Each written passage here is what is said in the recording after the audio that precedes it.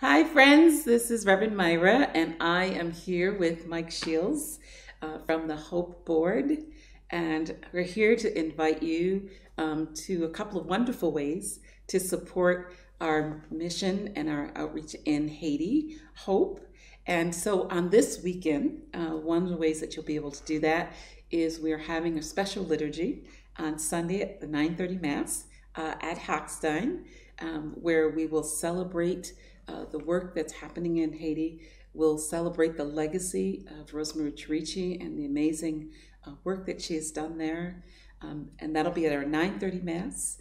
And so you'll get a chance to listen to Jim Myers and Paul Sanderson, who will be preaching for us at the liturgies. It's very, very exciting to get an update on Haiti. But I'm here with Mike Shields, and Mike's got an update. Maybe can share with us kind of where Haiti is right now, and what we need to be thinking about as we prepare to offer our support for this ministry on this weekend. And then it's fundraiser, which I'll tell you about in a few minutes. Thanks, Reverend Myra, and thanks for having us. I've been with Hope and Spiritus since 2004. Very close to the launch of Alliance Santé Born, the Health Alliance, and in the earliest days when we formed the partnership with the Ministry of Health.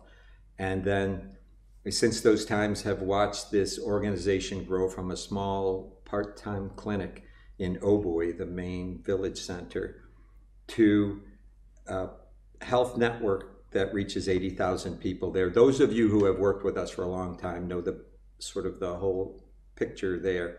I've worked personally with people from Spiritus on some of the most important and foundational projects that we've done. Bill Welsh and Paul Sanderson and those guys putting in when the first water flowed into the hospital. This goes back to 2007.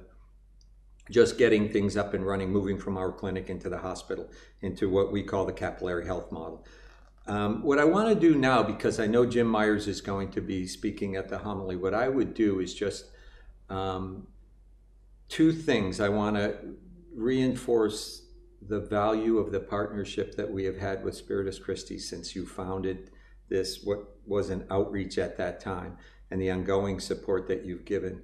And then bring you into the current situation there, where we've lost our executive director and Rosemary, and we have all of us who have been committed to this work have rallied around that to find a different way to go forward with this partnership and honor the commitments that we've made to the people in Bourne. I think we're doing that in a different way, but in a way that would make Rosemary happy and proud. And I think what we're facing now is a different kind of challenge on the ground in Haiti. There is always the social unrest and the, frankly, dysfunctional government that does so little to support a community, especially a rural communities that's so far removed from the political center.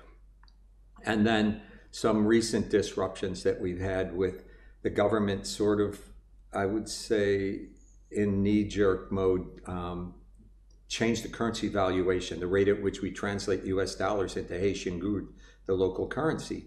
And it has effectively cut the salaries of all of the staff by what they realize for spending power by 50%. So that's the big challenge that we're facing now. Wow. And our job, in partnership is to try to keep our staff of about 70 people healthy and whole so that they can keep the rest of the community healthy. Mm-hmm.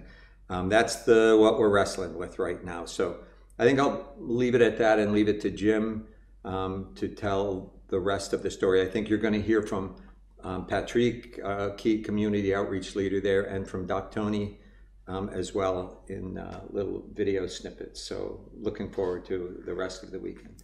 Fabulous. Thank you so much, Mike. Which means that it's more important than ever to support the fundraising efforts. And this year, we have an exciting new fundraiser. We're going to be doing cooking with Silstein's Pierre Felipe and Nika Chirichi Wilder, Rosemary Chirichi's daughter. And that fundraiser, instead of having our pancake breakfast, which we've had yearly, we're going to be doing this on November 14th, Saturday, November 14th, at 4 o'clock here at Spiritus via live stream. So we hope you log in so that you can join us for a special fundraiser. You'll learn how to cook Haitian rice and beans just in time for Thanksgiving and Christmas, that you can introduce a special new dish and have some fun with the cooking demonstration that Sosines and Nika will give for us. And you'll have a chance to hear testimonials from folks from Haiti and from Rochester whose lives have been touched by this work that we've done in partnering with our friends in Haiti. And it's very exciting. And we get to really support this ministry that needs us more than ever. So I hope that you will join us again this weekend, November 8th. At our 9:30 Mass, we'll have a special collection for Haiti. And then on Saturday, November 14th at 4 o'clock, join us live stream, Cooking with Sostines and Nika.